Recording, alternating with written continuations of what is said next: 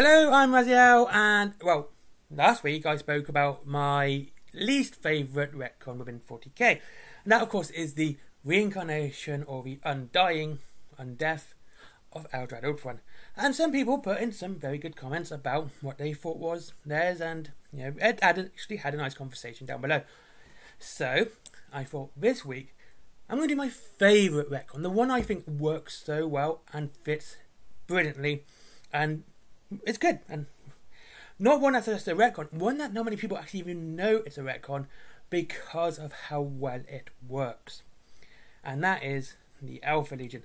Now, the Alpha Legion is a fantastic legion now. They are very sneaky, they're full of espionage, and, well, everyone's Alpharius. Fantastic, right? Good.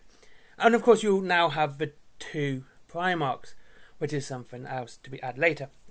However, originally, back in the bygone days, there was the one Primarch and Alpha Legion. Alpha Legion were brutal, savage, incredibly warlike. They were so violent, Night Lords would take notes and the World Eaters would tell them to chill out. Yeah, we're talking savagery on a whole new level. Yeah, they were actually, in some sources, it literally considers them to be the most violent legion, which is saying something when you're putting them right next to the World Eaters. And reason for this? Well, it's overachievement. It's overstretching. It's trying to be the best when you were already last. The Alpha Legion, of course, were the final legion. They were the last one to be discovered, and of course Alpharius was the last Primarch to be discovered. So, they wanted to prove they were the best by trying to catch up. And they were trying to catch up by being overly violent. And yes, that was the Alpha Legion for you. Now, what made this kind of bad is back then, I know people are not going to like this comment, but most of the Chaos Traitors and Chaos Space Marine Legions, or chapters back then, were much of a muchness. They were all different versions of Black Legion, just painted different, except the main four, you know, Death Guard, World Eaters, Emperor's Children, and Thousand Suns. They were the only ones that were actually different. Obviously, because they worshipped a specific god. And the other traitors were basically Chaos Undivided, and that was their trait. They were Chaos Undivided. The only special one was basically Abaddon. He was the only one that was that much different, because he was favoured by all four gods. So he had gifts and powers that sort of showed him off. So every traitor legion was the same, except they were just painted differently. And it wasn't until about 8th edition when we actually got to use Legion traits, where we could actually play Alpha Legion, Iron Warriors and whatnot on the board as they are. Now, the problem with this is that it's literally 9 years after Legion came out when the whole retcon started. And, you know, Alpha Legion became their sneaky selves. I'm not saying this is a bad thing. I think this retcon's absolutely fantastic because it actually made... Because it wasn't just the Alpha Legion that got retconned. Well, specifically they were the biggest ones. But every Traitor Legion got retconned here. Because every Traitor Legion went from being, you know, Space Marines but evil to having their own idiosyncrasies and their own little traits and personalities and odd quirks.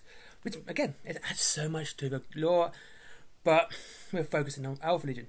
And also to remember back then as well, Dark Angels, Black Templars, Space Wolves, Blood Angels all had their own codices as well. The 5th edition Space Wolves Codex is one of my favourites. I've done many videos on that book alone. I've never read the Blood Angels one or the Dark Angels one. Black Templars one is not too bad. And of course Grey Knights had their own as well. But so, Chaos Space Marines did not. Chaos Space Marines were Chaos Space Marines, and you just had to choose your colour scheme. So along comes Dan Abnett, and he writes Legion. Legion is released, and we see this new type of traitor, this new type of Space Marine. This is a new type of Space Marine we've not really even seen before properly, where Raven Guard are full of stealth, you know, doing those sort of attacks like the Night Lords, but unlike the Night Lords, actually leaving the skins on their enemies. Alpha Legion were more like misinformation. They were disruptive. They would do things that would destroy the enemy without even having to unsheathe their blade. This stuff's just brilliant, and it added this whole new level to the Space Marines. And something we actually haven't really seen since either. We've not seen this form of disruptive warfare in 40k. We this espionage is something that's very rare and something we don't really see outside of the Officio Assassinorum. Again, something that 40k really does need, in my opinion. I do like a good spy novel.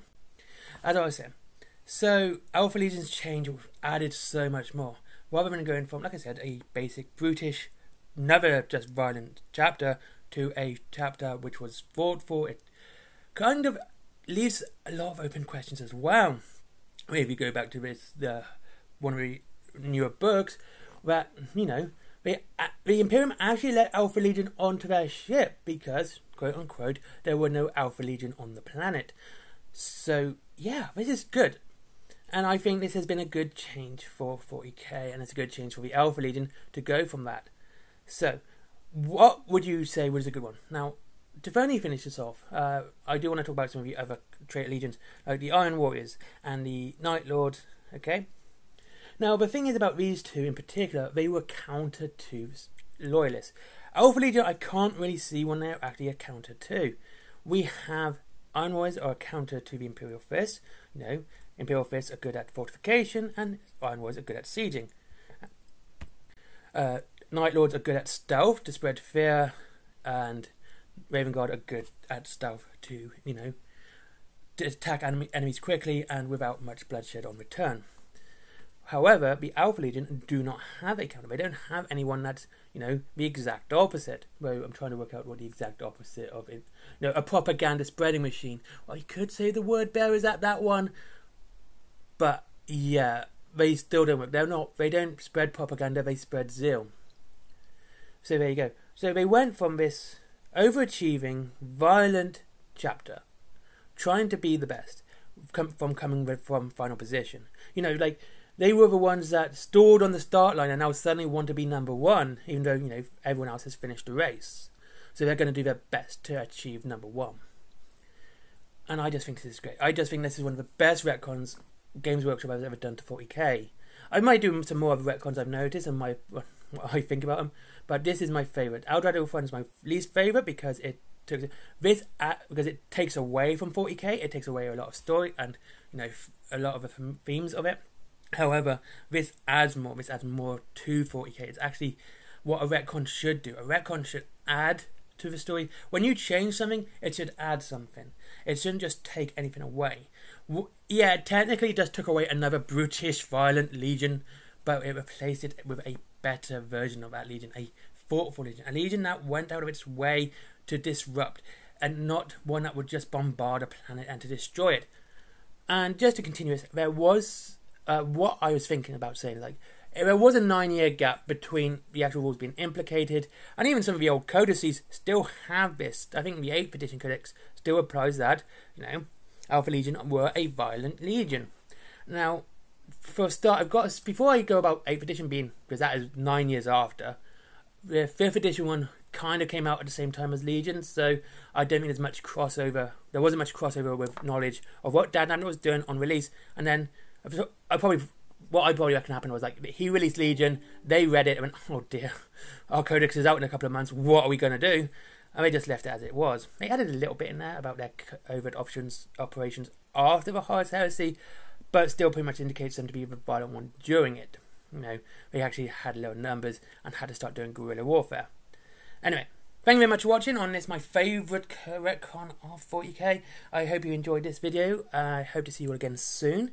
There, of course, is a link to Whaling Games down below if you wish to save money on your Warhammer up to 20% and, free delivery after £20. There is also Forbidden Planet if you like comics, manga, anime, plushies, toys, all that other cool stuff. And there is my merchandise, comics, t-shirts, cups, and what everyone else is doing. I'm doing it too because I gotta make money. Patreon as well. I forgot that last time because I'm a dope. But to be honest with you, I'm probably getting rid of it. I'm not lying. I don't use it.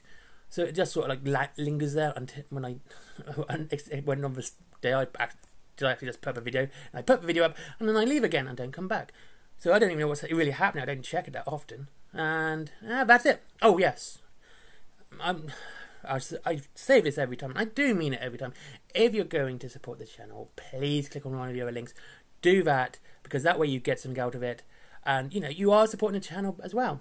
And, you know, I'm not just grabbing your money. Well, I'm debating whether or not to have a membership, but I don't know what to give away for membership. Emojis are lame and a Discord's free, so it's got to be something, you know? What do you suggest? Anyway, thank you very much for watching. Have a great day.